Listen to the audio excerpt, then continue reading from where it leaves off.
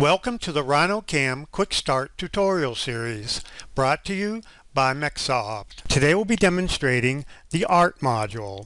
Before we begin, let's talk a bit about the RhinoCAM display.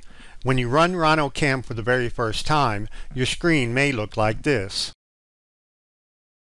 These windows on the left belong to plugin modules that are currently loaded. For now, let's close them all. Now, let's begin by launching the RhinoCAM-ART module. From the Rhino main menu bar, you will see the RhinoCAM menu item. Drop down the menu and pick ART to load the ART module.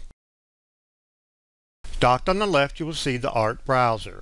You can resize the width of the browser, making sure that all of the command icons and menus are easily accessible. RhinoCAM's ART module, also referred to as RhinoArt, is used to convert artwork into geometry, suitable for machining or 3D printing. You can create 3D reliefs and wireframe geometry from various picture file formats and a variety of bitmaps and operations to create different shapes. Now, let's load the part model for this tutorial. From the Rhino standard toolbar, select the File Open folder icon.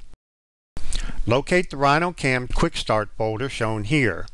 Then, select the RhinoCAM part file named ART Quick Start Tutorial and then pick Open. Then, from the View toolbar, select the Perspective View icon. We will perform the following basic steps to create relief shapes. First, we will create the project workspace. Then, we will use the Create Sweep operation. And after that, we will use the Create Puffed operation. Then, the Create 3D Relief operation. And then finally, we will export the part as meshes to use as CAD geometry. The first step in creating reliefs is to define the project workspace. This can be thought of as a canvas upon which we'll be creating our 3D model. From the ART browser, select the 3D Relief Operations tab and then pick the Create Project icon to display the dialog. Under Extents, set the length to 4 and the width to 10. In the future, you can also select the Pick Origin and Extents button to select two diagonal points to define the project workspace. Under Resolution Settings, set the dots per inch to 150. Or you can set resolution settings to fine to achieve the same value. Now pick Generate. The project workspace icon now appears under the Projects folder in the ART browser. The default name is Project 1, but you can change that if you like. Just right-click on it and select Rename from the menu. The project workspace will also be displayed in the graphics window as shown here. Our first operation will create a swept volume. The Create Sweep operation allows you to sweep a cross-section shape along a selected rail curve to generate a swept volume. This function is typically used to create borders, highlights, and even 3D text shapes. Now, select the Create Swept Volume icon from the 3D Relief Operations toolbar to display the dialog. Under the Create Swept Volume tab, select the cross-section shape to be Convex Arc from the toolbar at the top. Set the type to Add, and under Cross-section, set the scale to 1. Then we'll set the x-coordinate for the arc radius by dragging the point on the arc in the Sweep Operation dialog box. Also check the box for Fill Insides if closed. Now, select the Relief Curves tab and then pick the Select Border Curves button. The dialog will minimize to allow you to select geometry. Select the outer ellipse and then right-click or press Enter. The dialog will reappear and display the name of the curve we just selected in the list box. Now we pick Generate.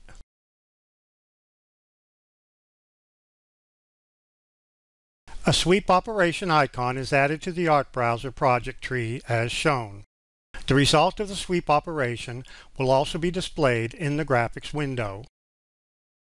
Our next operation will be to create a puff volume. The Create Puff operation allows you to select one or more border curves and puff up the insides using a shape function that can be selected from a predefined list. The shape of the puff can be further affected by selecting detail curves inside the border curves. Let's have a look. Select the sweep operation we just created. Then, select the Create Puffed Volume icon from the 3D Relief Operations toolbar to display the dialog. Then select the Sphere icon from the toolbar. Now, set the type to Add and the max puffing height to 0.5. Select the point on the arc and modify the puff cross-section. Under Smoothing, make sure the box is checked and then set the smoothing scale to 6. You can use the slider, the up or down arrows, or simply enter the value. Next, select the Relief Curves tab. This tab contains two sub-tabs named Border Curves and Detail Curves. Select the default border curve from the previous operation and then pick the Remove Active button. Now, pick the Select Border Curves button. The dialog will minimize and allow you to select geometry. Now, we'll select the border profile of our relief geometry. Right-click or press Enter and the Create Puff operation dialog will reappear. Next, select the Detail Curves tab and pick the Select Detail Curves button. Again, the dialog will minimize to allow you to select geometry. Now, while pressing the left mouse button, drag a selection window around the detail curves. If the selection window captures unwanted curves, as we've done here, you can exclude them by pressing the Control key and then selecting the curves you want to exclude. When the detail curves are selected, right-click or press Enter to complete the selection. Note that selecting a curve from the list also highlights it in the graphics window. Alternatively, you can select one or more curves listed in the dialog and then pick the Remove Active button to remove them from the list. Now, with our detail curves selected, we can pick the Generate button.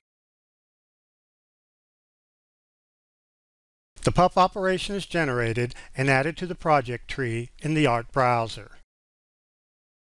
In this next step, we will create a 3D relief operation from a color bitmap image.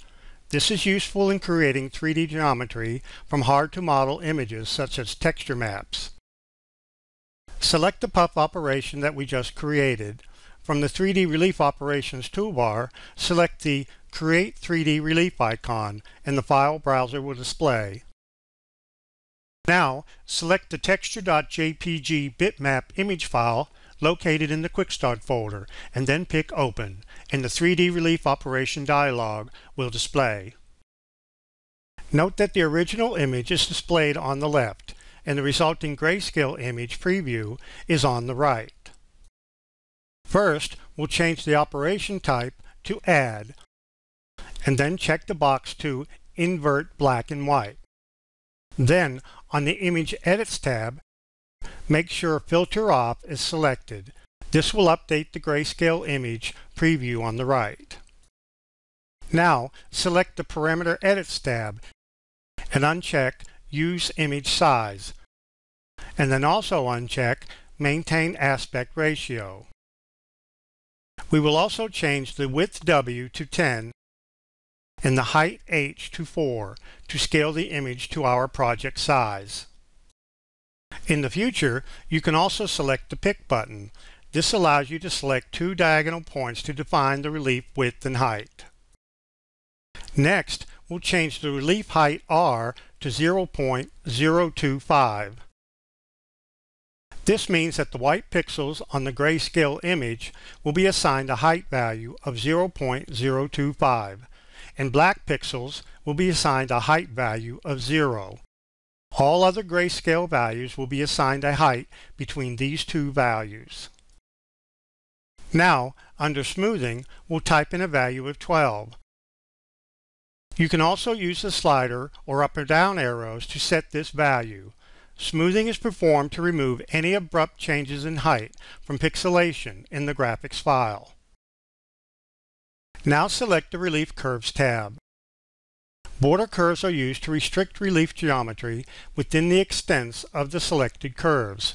Select the default border curve from the previous operation and then pick the Remove Active button. Now pick the Select Border Curves button. The dialog will minimize to allow us to select border curves.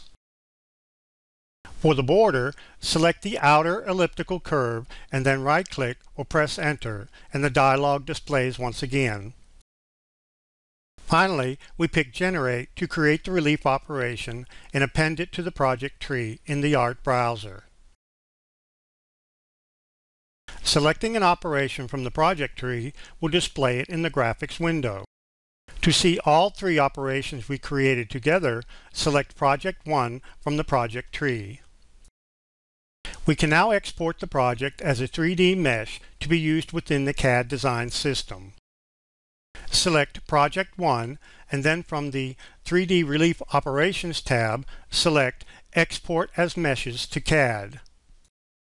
This completes the Quick Start tutorial of the RhinoCAM-ART module. For further assistance, you can visit the online help supplied with the program or visit www.mecsoft.com for additional tutorials. Thank you.